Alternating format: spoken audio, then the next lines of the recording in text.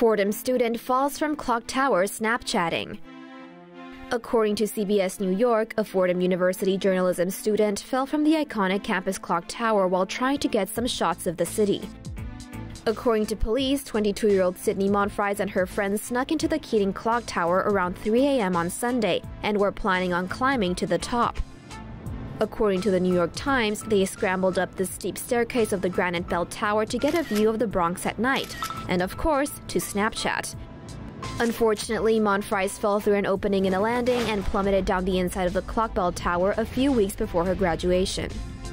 Emergency responders found the senior unconscious inside the tower with trauma to her head and neck.